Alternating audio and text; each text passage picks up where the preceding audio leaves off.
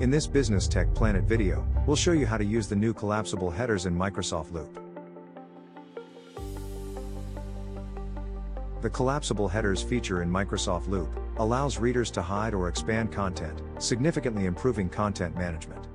Also, you can nest these headers to create a seamless accordion effect.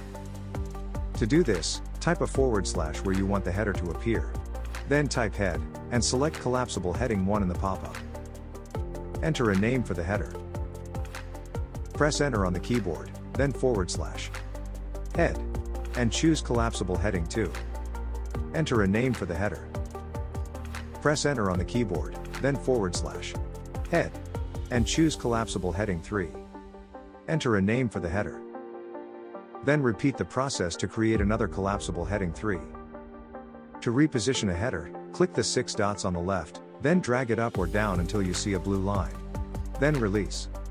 This creates nested headers that you can use to conveniently hide or expand information.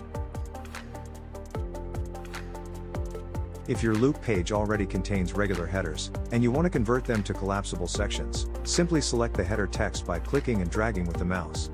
Then, when the toolbar pops up, click the 3 dots. Go to Headings and Lists. Then choose a collapsible heading.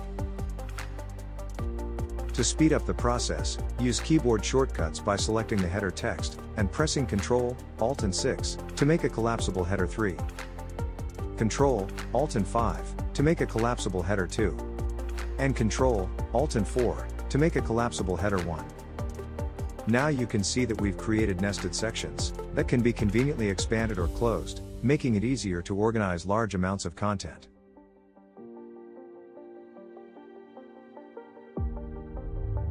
That's all for this video.